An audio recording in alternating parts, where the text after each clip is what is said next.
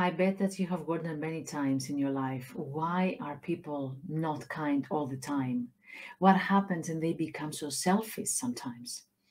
Is it something that they're born with, they're born self-centered, or they become more selfish, or they become unkind?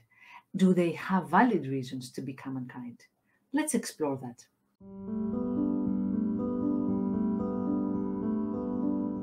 Hi, I'm Vasi Sarandopoulou, psychologist, and I'm here in AntiLoneliness in order to explore relationships and mental health with you.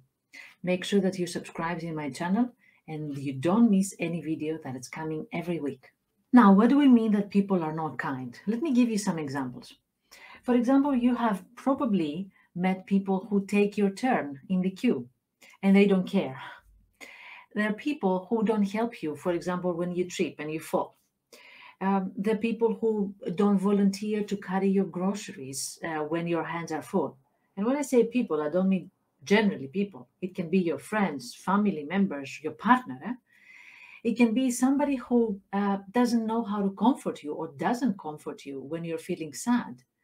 Or somebody that you're working with, but they go behind your back and they badmouth you at your colleagues or at your boss. Or people that don't even ask you how was your day, and they don't know what to do with you when you're struggling. Or somebody who's talking only about themselves and their own lives. And that makes you wonder, how can you be so selfish? How can you be so self-centered? We tend to believe that these people have no feelings, no empathy, no understanding. They don't see anybody outside of their own bubble. We tend to judge them as self-absorbed, self-centered, selfish, narcissist even, or even robots. But we are here not to judge, not to label, but to explore the truth. And the truth can be more complicated than this. To start with, somebody who is not so comfortable with comforting somebody else or aligning with their feelings and understanding somebody else's feelings can be a person that belongs to the neurodivergent spectrum. What does it mean? It can be somebody who is in the autistic spectrum, somebody with ADHD, attention deficit hyperactivity disorder, somebody with dyslexia or with Tourette syndrome. There are many types of neurodivergent individuals out there, and sometimes we don't know them, and that's why we're too fast into judging these people. But that can be one valid reason. Huh? Let's go a little bit deeper. Another reason why people are not kind is because they don't know how to be kind. And this is something that I've seen in my practice many times. There are people that they haven't been taught by their family how to tend to other people's feelings, how to be compassionate, how to offer help. They haven't seen that. If we don't see that, we cannot repeat that behavior. We are born self-centered. When you're a baby, you don't care whether your mother is tired or not. You're just crying because you want your food, even if it's the middle of the night. So we are born self-centered because we want to get our needs met. But eventually, we start learning that there are other people around us, and we need to synchronize our needs so that we can all be happy.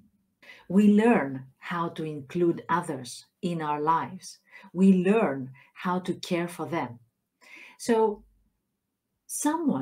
it is very possible that they haven't learned how to be kind. They haven't learned all these social skills so that they can absorb these cues from other people that say how they're feeling and what they need. That's something that we need to learn. So think about that. Maybe they haven't learned about this important skill of empathy and compassion and kindness. Another reason can be if they have been brought up in a family with isolation and loneliness. And it can be many reasons for that. It can be because, for example, one of their parents died and the other one was grieving for a long time. So each one of them learned that it's better to stay in our own bubble, isolated, without sharing what is going on inside us, because this is too much. To stay with our own pain because we couldn't carry anybody else's pain. And that can be why somebody learned that They need to attend only their own feelings, and they need to care only about what's happening inside them because other people don't want them in. Even though that's not true, this is the lesson that they have learned. They learned that no one cared about their feelings.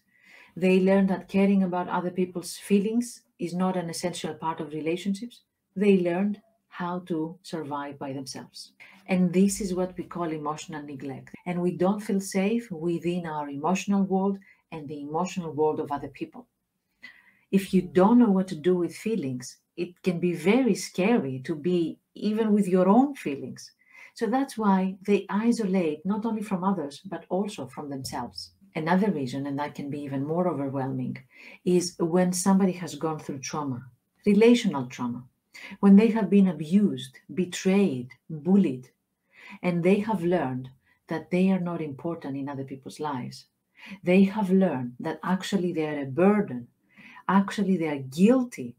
It's their fault for whatever is happening in other people's lives. Doesn't that make them be more protective to themselves? Of course. They learn that other people are dangerous. They learn that I have to keep other people at arm's length because if I go closer, I may get hurt again. And again, I repeat, it may have nothing to do with what's happening now in their lives, but they have been exposed to that traumatic experience for a long time that now is very difficult to erase that information from their brain. It's not impossible, but it's very difficult. So you see that people are actually scared. It's not that they don't care about others. They're scared, or they're scared of caring about others. That's what keeps them at a distance from you. So there are many reasons. So before we judge other people, because it's easier to label other people as selfish, it's actually more helpful for you, for them, and for the relationship if we try to understand them, if we try to see what's the motive behind that, what's their coping mechanism behind that. And I'm not saying that we should do that with everybody. I'm talking only about the important relationships in your life. Because when you get a better idea about why your partner is not so smart or fast in getting the signals that you send in regards to your feelings and your needs, then you can see how you can work together so with your partner in order to create more safety in the relationship, in order to create more empathy, more understanding, and more connection, of course. It's possible. I've seen it. Trust me.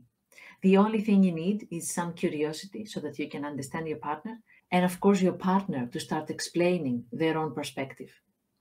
Well, let me know if you have questions about that. It's something that I'm working a lot with my clients to help them understand why other people around them behave in the way that they behave. Because, as I said, it's very easy to criticize, but it's more difficult to understand. And I would like to help you with that as well. Let me know your comments, your questions in the comments area. And of course, let's continue that conversation. And of course, don't forget to have a look at the website so that you can get your 40-page guide on self-care. See you soon.